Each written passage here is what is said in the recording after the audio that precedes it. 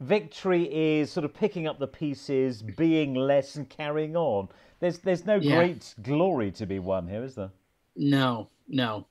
And I wonder also just about this, is this going to become our reference point? Yeah, yeah. Where were you? What happened to you in the pandemic? Like Americans used to say, where were you when Kennedy was shot? And later, where were you when the Twin Towers were struck? And I can actually remember Yeah. these defining moments. And also, I guess, what did we do during this time? And I know that when I lived in Germany, obviously I was meeting a lot of people for the first time and hanging out with their parents as well.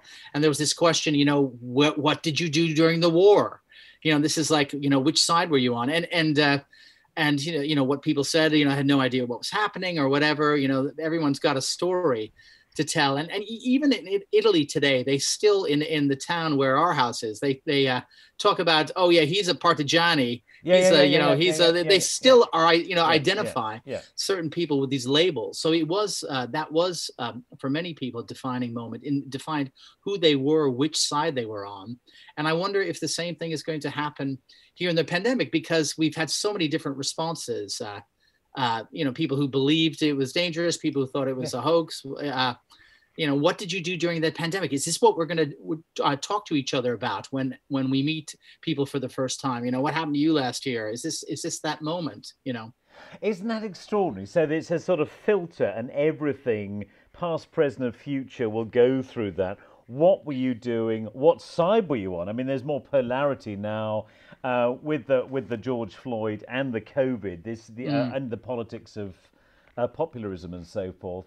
Very much that sort of tribal idea. Yeah, and yeah, oh yeah. What sector were you in? How badly was it affected? Yeah. Lots Is of it things. just that? Is that going to be the first conversation we have with people?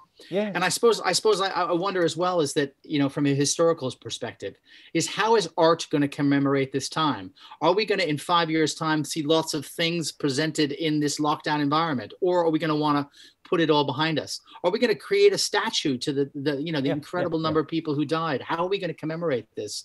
Is this going to be something we want to forget and move on from? Or is this going to be something that we return to in film and television, in music? I mean, we're still singing, we'll meet again, Yes, yes, aren't yes, we? yes, yes, I yes, mean, yes. it's still part of our shared experience. You're more And I guess, you're more go ahead. musical than I. Who is the new Vera Lynn?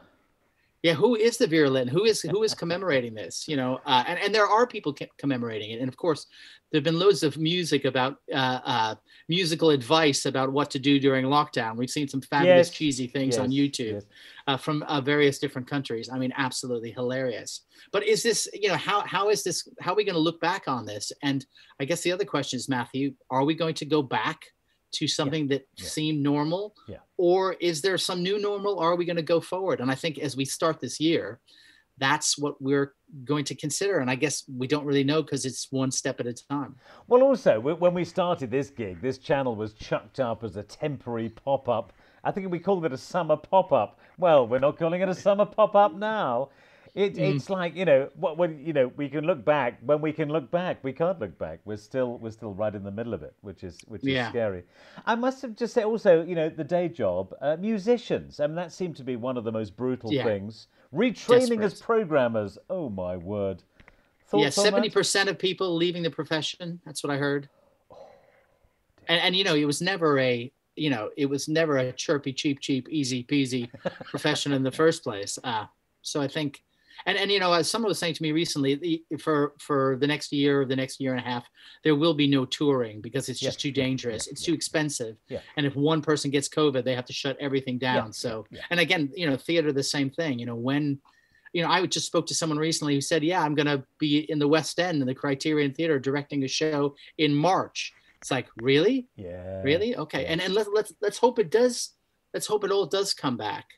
But will it? I don't know. What do you think? Hope for the best, prepare for the worst. No, I can't quite see it. I can't quite see it. We're getting physical gigs. Can you be here in February? And I'm thinking, no, I can't really see that happening. Can't really see that happening. But Yeah. Well, I did a face-to-face gig, a 5-day gig, and on day 3 we had the COVID scare. yeah, yeah, yeah, yeah, We had that somebody whose husband who was a doctor, had a fever, had all the symptoms, and we had to send her out of the room and do a secret ballot to vote whether to continue or not. Wow. No, that's how it is. That's how it is. Fascinating. And it was one of those seat of the pants moments. It's like, oh my, what do we do now? And in the end, they all voted to let her stay. We put her in a mask and stuck her in the corner.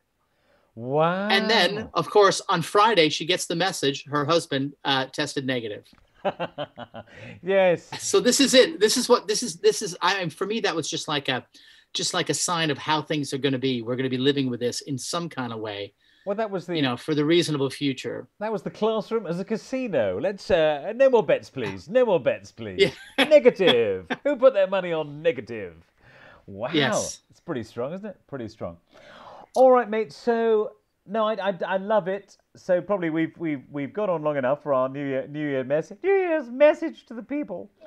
And I love it, that defining moment. My mother is still very much locked in war memories with Stalin, the Enigma machine, and rationing, and all the rest of it. Yeah. Brown Windsor soup. What people? Let's just look at that.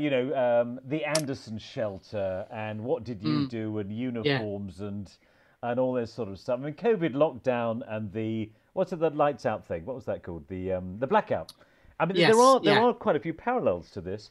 So, what do you think will be carried forward in 50 years' time? Well, I think that's a good question, and I wonder if in 50 years' time or 40 years' time, someone like Salman Rushdie did with Midnight's Children, his book. He wrote this book about what it was like being born, on the day of Indian independence, of being this generation. Yeah. I wonder again if this is a new generation in some kind of way, that life will change, that we will go on. We will go back to something, but we will also go forward to something. And I wonder if in 40 years' time, someone will write a book about someone born, at the beginning of the pandemic and living a life now in this phase.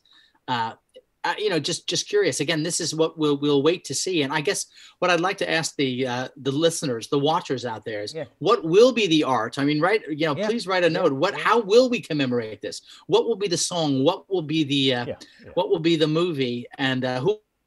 And if it was your movie, who would play you? I think that'd be great. Very good. Very good. Very good. Very good.